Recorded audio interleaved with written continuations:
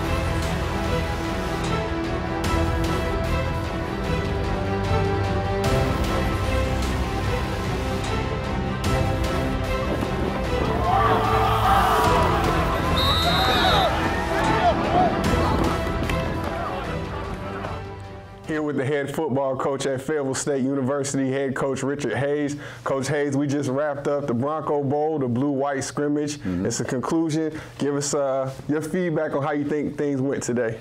I thought for the most part, the offense ran the ball very well. Defensively, we had a couple deep balls thrown on us that I wasn't happy with. We're going to have to fix that. Quarterback play, we could do a little better. Some of those balls he needs to throw away when there's pressure on him.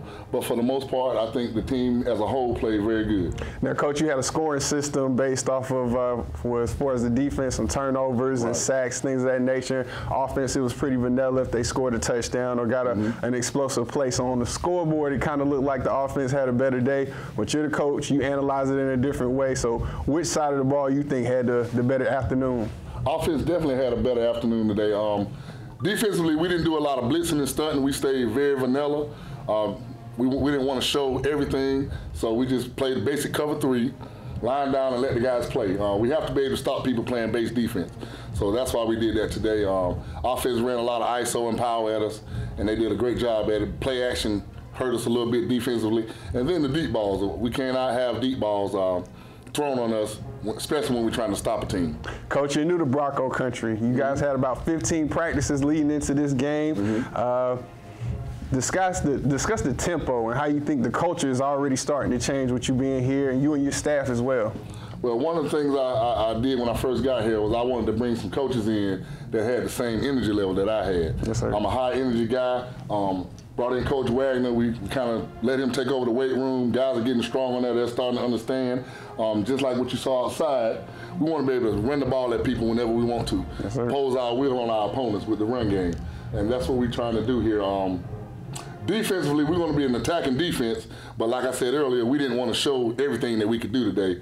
We just want to be very vanilla. So overall, we're going to get back to it next week. We're going to start back in our weight room program. We're going to start back running again, and we're going to keep recruiting to try to get better.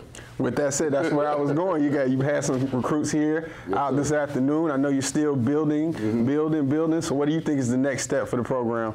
The next step for the program is to just continue to get better, to continue to change it the way that I see it, that I want it to be, for the fans and for myself. I want us to be a very, very competitive football team coming into the fall. Coach, we had a pretty good crowd, a lot of support. Saw you had some of your family here checking you out in this blue. You look good in it. I appreciate it. Appreciate it. We're going to wrap this thing up. Anything you want to, say, some thanks? Again, thanks to Dr. Anderson for giving me this opportunity and Mr. Bennett. Thank you to all the fans, and I hope you come out next year and support Bronco football. All right, Coach, I appreciate the time. All right. To the next one. Yes, sir. Appreciate y'all.